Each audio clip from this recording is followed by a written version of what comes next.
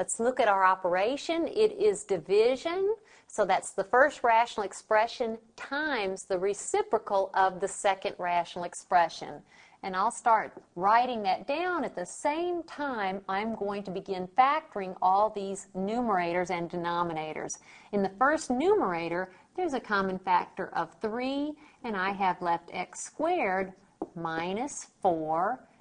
Then in that first denominator, no common factors, so let's see if it factors as two binomial factors.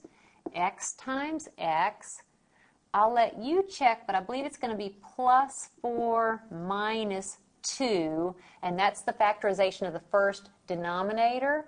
Then times the reciprocal, so this x plus 4 is now in the numerator, and here there's a common factor of 6, and when I factor it out, I have left x plus 3.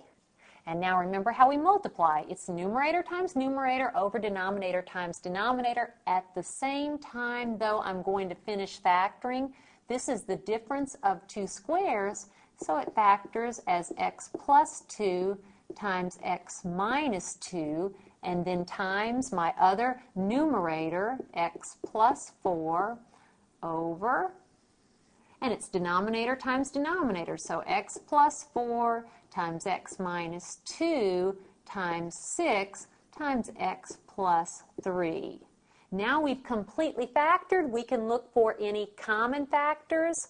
There's a common factor of x minus 2 in numerator and denominator, a common factor of x plus 4, and then 3 and 6 have a common factor of 3.